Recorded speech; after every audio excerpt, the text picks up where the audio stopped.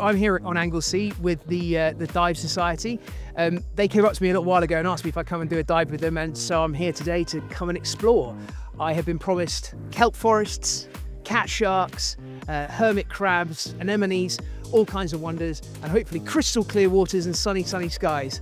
I take my position as a lecturer here at Bangor University very seriously. It's a part of the world I feel really connected to, and to come here and meet the students, you know, see their day-to-day life, get to do things like this with them, it is massive for me. And also I get a real chance to chat to them about what they want to do in the future, the kind of things they'd like to do, and if it's in my realm, then to help them and to give them suggestions and ideas and contacts and all that sort of thing. And that happens best on a social like today.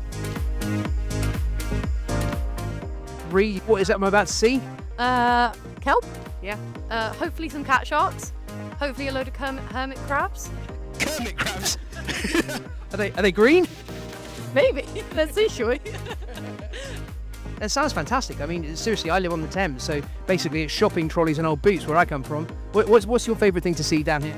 I just love swimming down here, to be honest. It's like so beautiful, and when it's clear, it's lovely. What's the best thing about the University Dive Society? Oh, everything. I can't even pick one. Everything. Nice. We go out fun dives every week. Sometimes we see some stuff, sometimes it's a bit sedimenty, but if you love sediment, that's fine. It's great. There's a tagline for the society: if you love sediment, it's fine.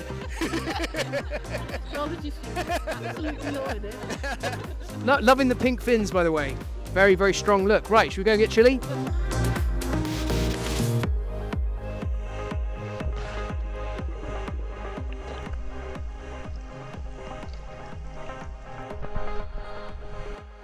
So if you could say one thing to anyone who was thinking about coming to Bangor University, why should they come?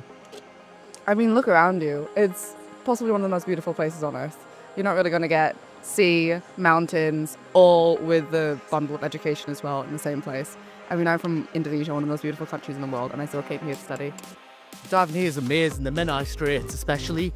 Me, Ree and a few of our friends went there, and that was an awesome dive site, down to about 18 metres at the bottom. Yeah. And there's blue lobsters that are like this long, blue crabs, seabed of anemones, like millions down there. It's such a gorgeous place. The currents are like strong, so it's a nice fun dive. So much to see. I think around here is such an amazing place to dive. Why is this such a great place in the UK to come and study wildlife, environmental sciences, that kind of thing? Oh, it's so hands-on. There's so much. You get to go out in the field, on the boat, on the beaches, actually carry out proper field work, which in most universities it's a lot of lab and you don't get hands-on experience. Yeah. Are you really cold? Just hell. You're trying to get through the sentence. Just bless you. You need to get this hot chocolate, quick! I came here because I essentially think that all the things that you said are so true. I think that universities could invest huge amounts of money in infrastructure. They can build new buildings, they can create all kinds of new structures, but they can't create the Menai Straits or Anglesey or Snowdonia.